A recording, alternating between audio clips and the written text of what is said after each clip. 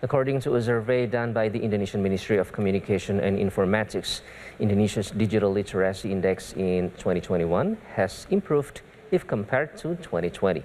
Indeed, Indonesia's digital literacy index in 2021 is at a moderate level with a score of 3.49 from a maximum of 5 points. The ever-expanding world of the internet and digital technology continues to see positive growth in Indonesia. In a survey done by the Ministry of Communications and Informatics, alongside Kata Data Insight Center, Indonesia's digital literacy index in 2021 is at a moderate level with a score of 3.49 out of a maximum of 5 points.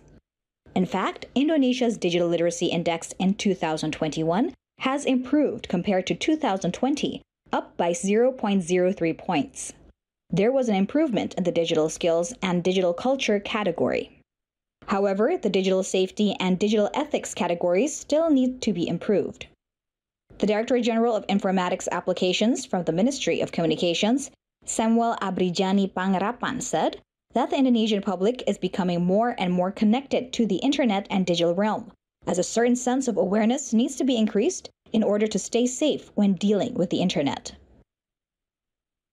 Tapi ada nggak yang ngajarin kita tentang ruang digital? Ada nggak ngajarin tadi pemahaman tentang yang tadi kesadaran digitalnya?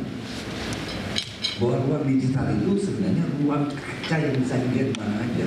Jadi kok ada orang banyak bilang, wah ini kok banyak bocoran data, oh banyak data hack. Begitu kita memutuskan untuk masuk ruang digital, kita harus tahu kita terbuka, terlihat. Baru kita tahu, baru kita memikirkan bagaimana kita menutup-nutupnya yang terbuka tadi. Tapi harus tahu bahwa kita begitu masuk ruang digital sudah terbuka. Jadi jangan kaget kalau ada kebocoran data, hacking terbuka mudah. Meanwhile, according to the panel expert from the Kata Data Insight Center, research shows that the majority of Indonesians use WhatsApp, Facebook, and YouTube the most. Ternyata paling banyak orang masuk media sosial itu antara jam 7 sampai jam 9 malam. Disusul berikutnya yaitu pagi-pagi antara jam 7 sampai jam 10 pagi. Jangan lupa informasi ini bisa teman-teman lihat bukan hanya untuk level nasional, tapi juga untuk masing-masing provinsi.